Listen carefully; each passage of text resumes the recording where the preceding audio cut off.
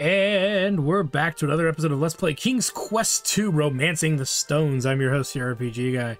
So, we got a little bit of information from Jackie Pumpkin here, that's what I'm going to call her, about, you know, the witch Hagatha and that somebody stole one of her kids that we saw earlier in the previous episode. So let's see what else we can find while exploring the wonderful land of Colima. I'm sure we can find all sorts of things. Let's go ahead and we will walk to the west.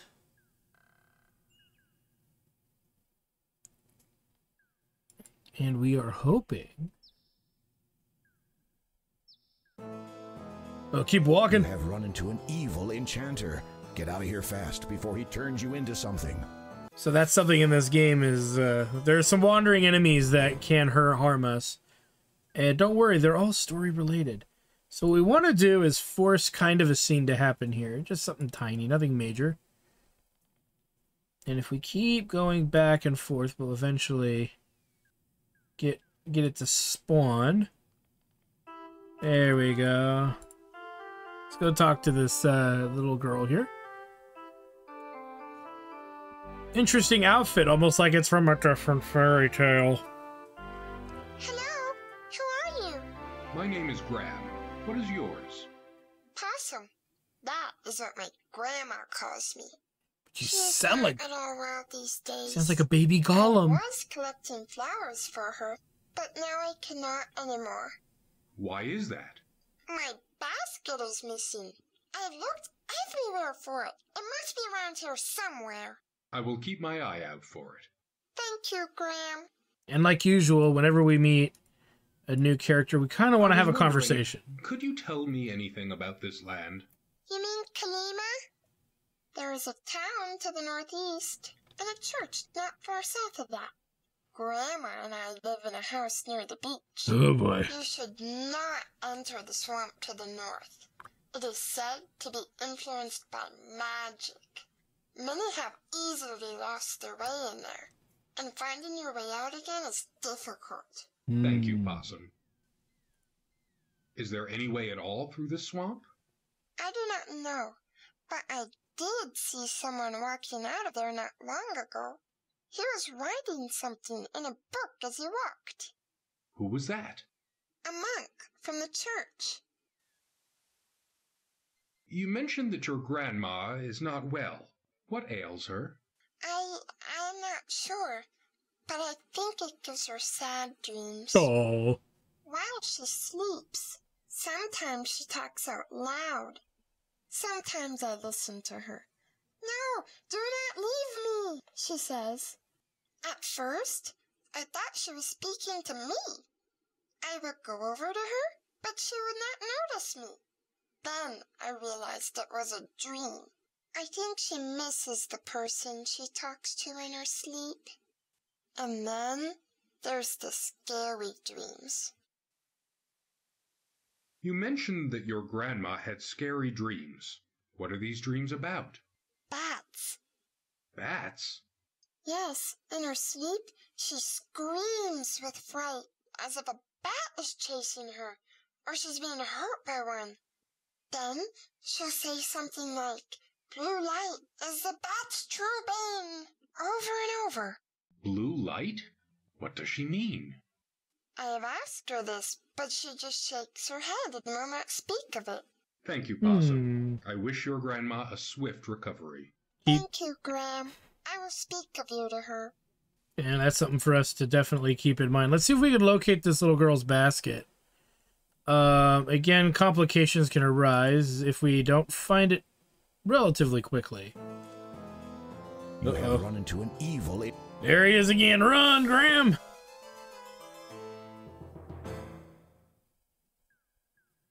You know, and this is one of the places where you can find the basket, give or take. Keep moving along here. Seeing if we get lucky and find that stupid basket. Wherever it may be. And we would notice it right away if we actually saw the darn thing. Let's see. Let's start heading back. That way. Though sometimes hunting in vain can be not helpful.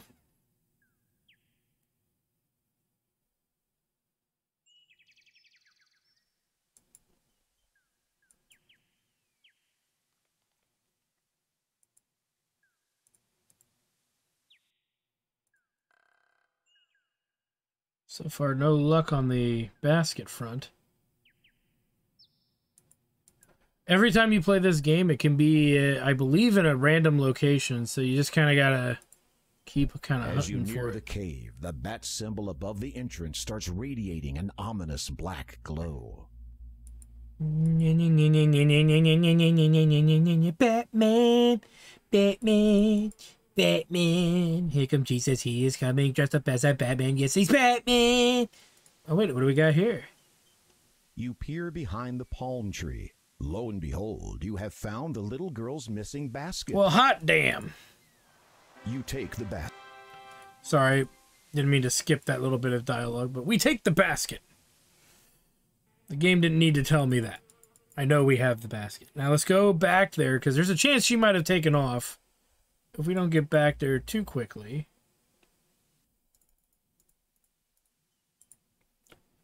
And then we can give it to her.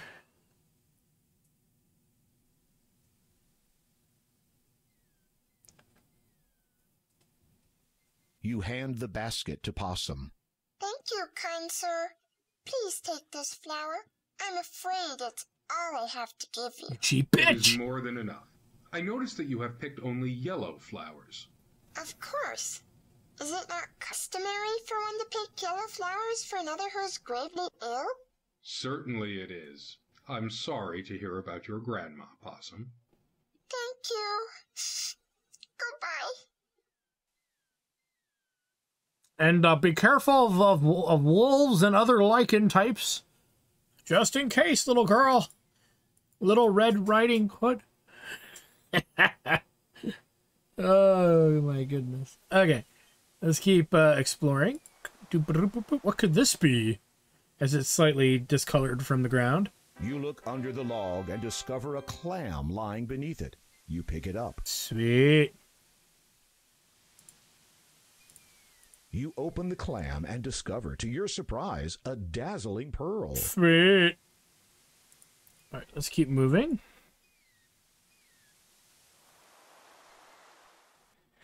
So again, we're going to continue to kind of explore the rest of the overworld here. We're not going to explore every nook and cranny, but we will explore a good chunk of it for sure. Keeping in mind the things that we see.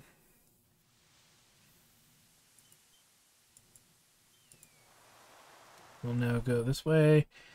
We should arrive here. It is a mailbox. This is the first time you have ever set eyes upon one, which isn't surprising. The postal system won't be invented for another few centuries to come. The residents of this land must either possess clairvoyance or just simply be ahead of their time. You'll need to walk around the other side of the house. Which is kind of funny because this whole scene kind of reminds me of the house in Zork. The first Zork game. Maybe I should pull the Zork games out at some point. It is a... You open the mailbox. Inside there is, incredibly, a letter addressed to the resident. You decide to leave it in there. A card has been dropped in it also. You read it. Have you been missing church services lately? How long a while since your last confession? There's still time yet to repent your sins before the final hour. Come to the Church of Colima to pray for your own salvation, or just make a donation. Put your faith back into the church and walk the path that has been laid down before you. Hours from dusk till dawn. Just keep that in mind. That is a Easter egg kind of joke. You replace the card and close the mailbox.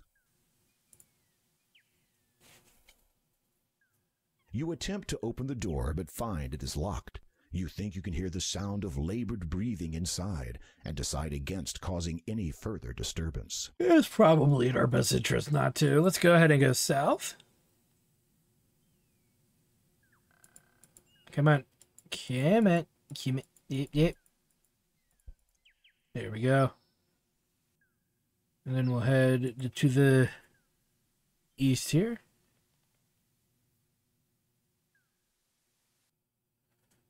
And then, let me think. You know what? Let's go this way.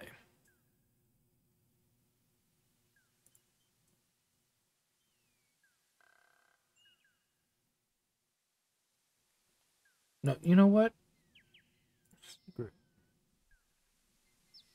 Debating on in my head which set of items to go for first, but it really doesn't matter. We were already kind of going this way. We may as well continue. Right. This large fallen log is all that remains of a once grand tree. Indeed. Big woody it once was. You peer into the depths of the dark hole. Oh my. As luck would have it, you discover a beautiful set of earrings hidden inside. Each one is laced with glittering diamonds and contains a lovely blue sapphire stone in the center. Perhaps someone stashed them here. At any rate, you take them into your possession. Oh my. We can take a look at this too while we're at it. The diamond and sapphire earrings are very delicate. Each earring has a large sapphire surrounded by glittering diamonds. Sweet. Okay, let's keep going.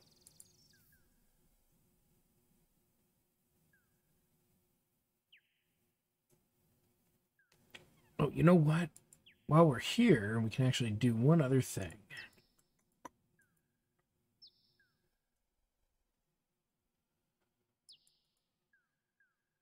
Three gold coins shimmer in a nearby patch of grass.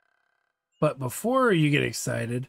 High in the treetop, a rope is tied to a branch. You notice a thick rope dangling loosely against the trunk of the tree. Upon closer inspection, you see that the rope actually runs away from the tree and into the thick grass on the forest floor. This is obviously a trap. And a trap not meant for animals. This is clearly a trap meant for people. Well, number one, we will not be caught by such simple a trap. And then we will go ahead and grab the coins. As you pick up the gold coins, they suddenly turn dark. Now they resemble ordinary metal. Wait a minute. This isn't gold. It's fool's gold. Oh my! Let's move. So clearly that's a trap meant to catch greedy people. Maybe there's a greedy person we might be able to do something with. Alright, so the other thing we know about is a church. We may as well go check that out and see if we have access to it or not. Go earn that street cred somehow so we can get a bearing of where everything is. The door appears to be barred from the inside. The church must not be open at this time. The church door is made of very thick wood held together by iron bars. Okay, so not much we can really do there. Let's keep moving. And let's go ahead and go back to town.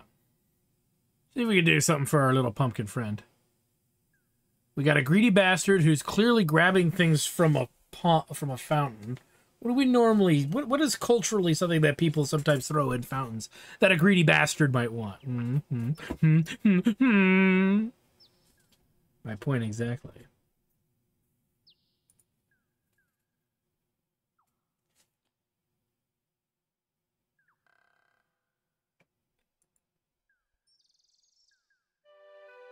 So let's go ahead and put the coins in the fountain.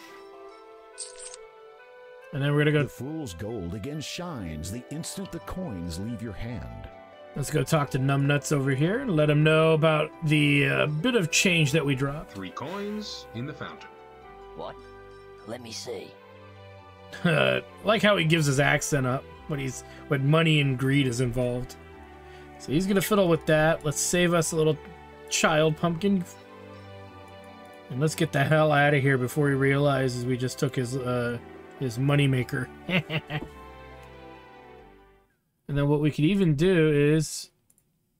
The baby pumpkin seems a little more settled than it was with the merchant, but you sense it still wants to get home. Oh, poor little guy. The yellow flower is very pretty, but has a sickly smell. The shiny, beautiful pearl seems to radiate a soft glow. We haven't looked at these things in a while. We should have looked at the money before we dumped it, but more pressing matters would needed to be attended to. Let's get this pumpkin back to the mom. Back to the mama. We're gonna head right on back over.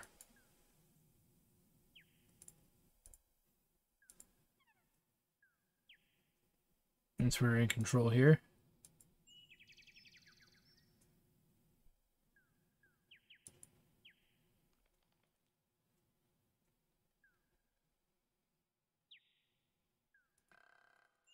Here's your minion. Oh, hold on.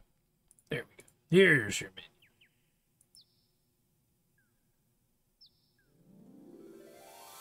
My baby! Mama! Oh, it's a reunion. Thank you, Graham. Thank you, Graham. Here, take this. Maybe this useless trinket of Haggadis will be of some use to you. Serves you right for not enabling me to protect my kids. The pumpkin hands you a gold brooch with a beautiful blue sapphire. Fucking sweet.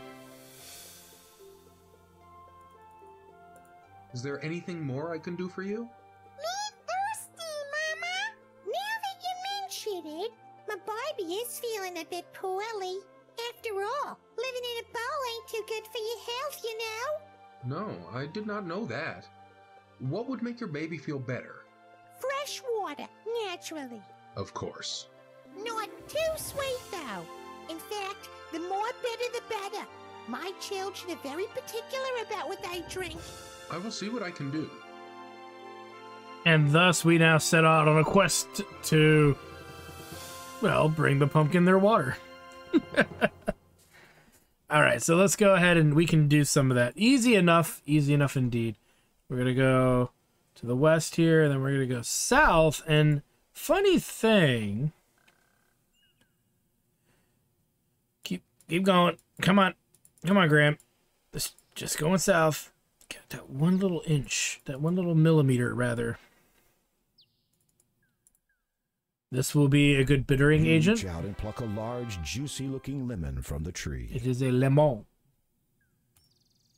And really quick, we did not look at...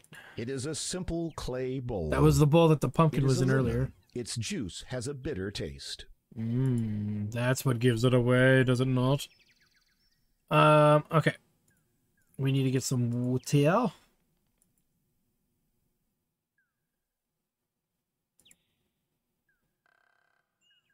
I say the closest freshwater source is going to be over this way.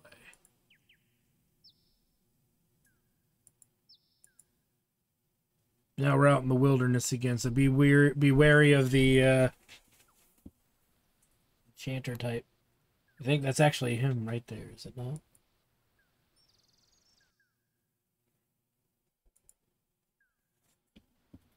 Yeah, maybe not. Let us get some agua.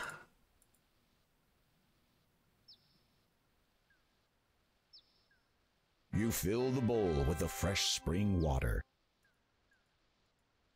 Let's get out of here. That tree looks out of place. Alright,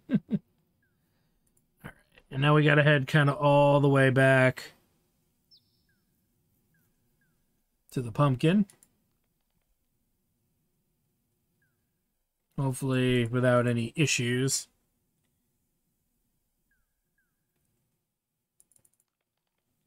And before we get too far, we actually need to augment the water we have ever so slightly before I forget. Whoop. You cut the lemon with your sword and watch the juice run out. You squeeze the lemon. The spring water tastes. After using your sword to cut the lemon's surface, you squeeze some of its juice into the bowl. Then you discard the lemon. Man, there's some good eating on that lemon, man. The hell? I was just kidding. All right, as we're making our way back to the pumpkin,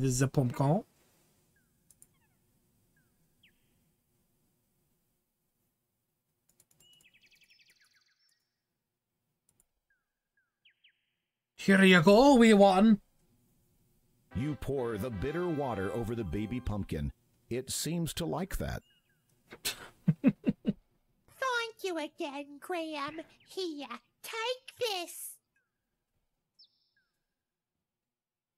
The pumpkin Nice. reaches into her head and pulls out a candle, which she then hands to you. That thing has been jammed in my head for as long as I can remember. I know it ain't much, but maybe you'll find some use for it. Thank you. Don't mention it. Besides, it's really hard for me to sleep with that thing lit up inside my head all night. A word of warning. Agatha has been talking about you. I heard her mention your name while she was muttering to herself. She does that when she's inspected her valuables. Anyway, I'd stay clear out of her way if I were you. I appreciate the advice. Will Hagatha not be angered when she discovers you've given your candle away? What's she gonna do? Turn me into a pumpkin? Good point. Besides, I could just blame the dwarf. He's earned himself a bad reputation from the day he moved here. Pity no one can catch him, not even Hagatha. If I may ask, Appreciate all you've done, Graham, but I want to spend some quality time with my children. Now be a good boy and run some other errand.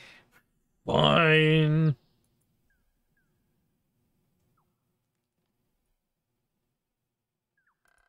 The small pond is a beautiful feature in this part of the forest. You imagine a variety of bird life would find this a very suitable place to travel for the breeding season.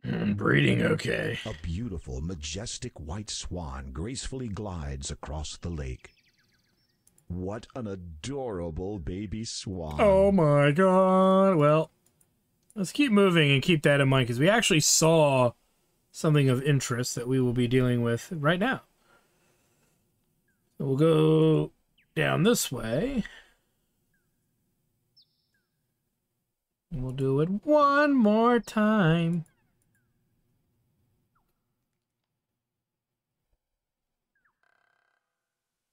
And then we're going to go ahead over here, grab our net.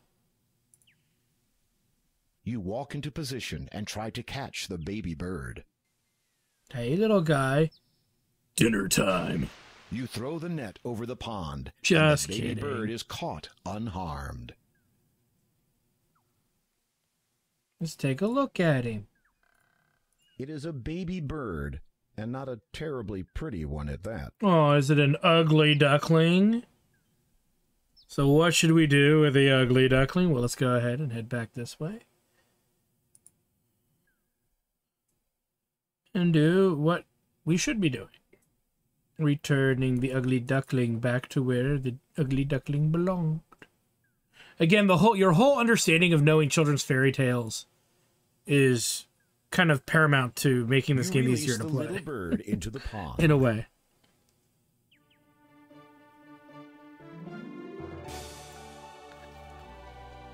Oh, yeah.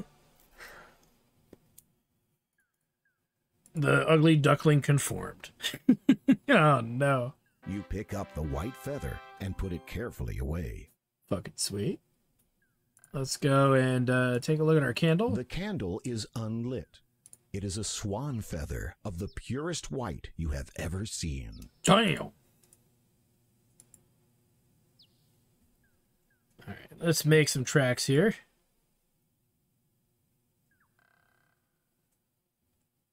Because now we need to kind of get to the next big chunk of information. We've collected a lot of kind of things that we can collect for the time being. Technically, there's a few more things we could also grab. But again, we don't want to clutter our inventory too much. Because, yeah, the over-cluttering can make the game a bit hard to remember what you have, where it is. So we're trying to avoid over-cluttering.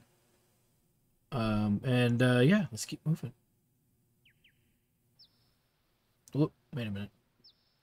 No, I'm going the right way. Pretty sure I am. I don't like you, tree. I don't trust you.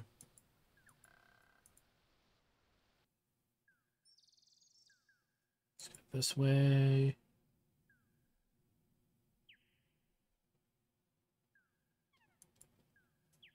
carefully cross the bridge.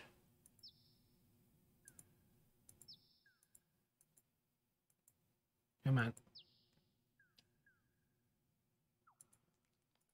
Oddly, the short path runs up to the mountain wall here, but leads nowhere else. Well, that can't be right. It probably feels like you get no.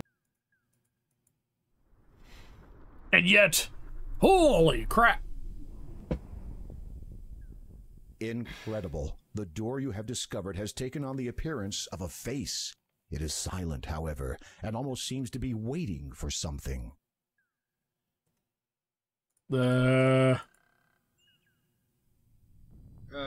Greetings. Here's a little I crown. am King Graham of Daventry.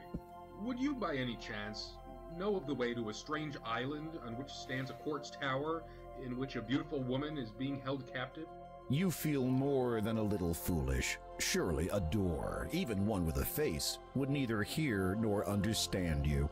I am the door of destiny. Holy fuck. I am sought out by many, found by few, and opened by none so far. For indeed, only once can I be opened. Such is the magic that I am. Through me will you find the destiny you seek, if you can but perform a task. Anything!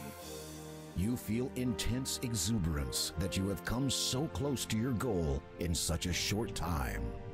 You must bring me the gems of nature. I beg your pardon? The stone door rumbles What of them a from deep turd? within. For a time, it says nothing. And then...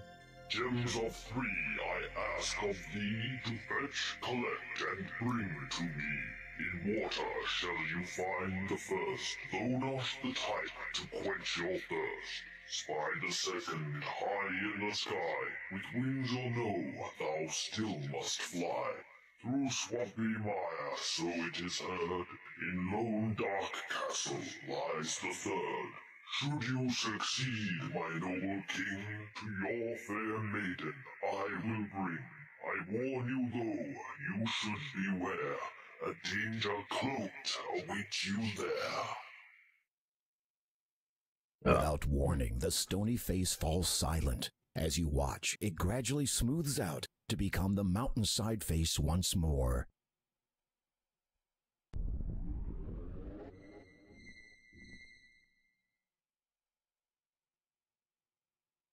You notice that, within the door, 3 shallow indentations have sunk into the rock's surface. Presumably, the 3 gems of nature must fit here. Now all you have to do is find them. How did that poem go again? Well, luckily for us, we should have a pretty solid idea about how to go about it.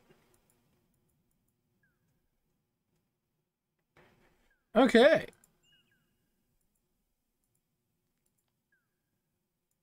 A piece of paper has blown here in the wind. What could this be? You're not close enough. Never close enough. Story of my life. The paper is torn and dirty. It looks like a flyer of some sort. You smooth out the torn and tattered paper and read, "Curios I have, to the town do come, awaiting I am." So, straight up, we just got to go back to town. And let's see. Because in order for us to kind of move forward, there's a few things we got to do.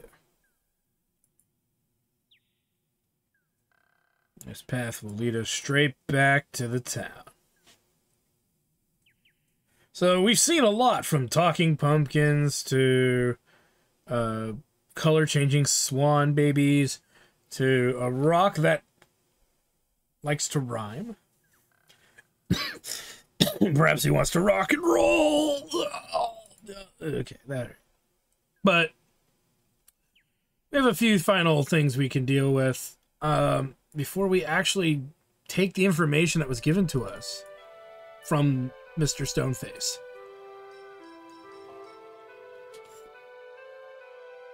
Greetings again, merchant. Yes, many greetings. Need you have now for my wares of great specialty? A poo? What wares do you sell, good merchant? For yourself, behold them. You look over the merchant's wares of great specialty and quickly reevaluate them as junk. You seem to have quite a selection of, well, quite a selection. A keen eye have you. In an item or two provoke interest, I might? A daunting task. Rather, by all means. This I have. You appraise the object he holds up to you. It is a simple shell, intricately fashioned into the shape of a comb. The workmanship is unlike anything you have ever seen. Fascinating. Where did you find such a thing? Oh, old it is. From ancient times descends. Valuable, without question. Royal property, former, to be sure. You consider his story. Then you begin wondering which beach he found it on. What else can you tell me? If I were to, say, purchase the shell, what would it cost? A trifle would you expend? 7 golds. I fear that I did not bring any money.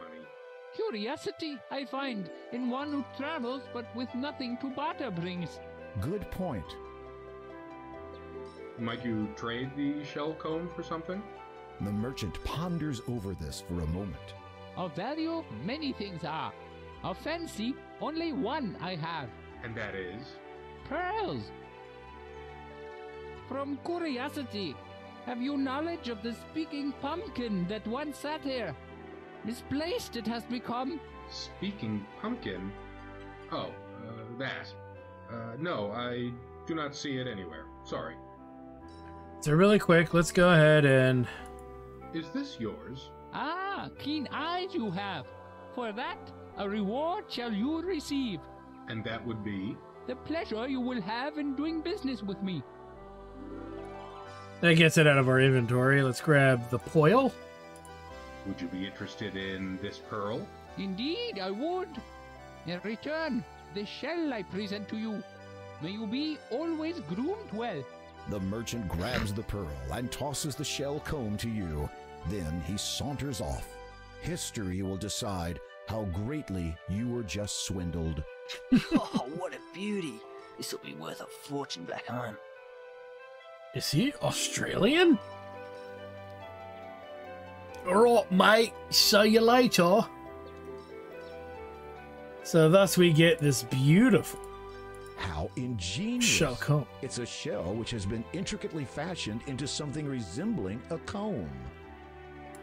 Alright.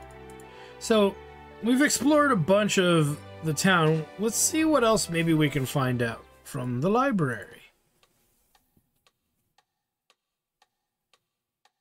Yes? Could you recommend another good book?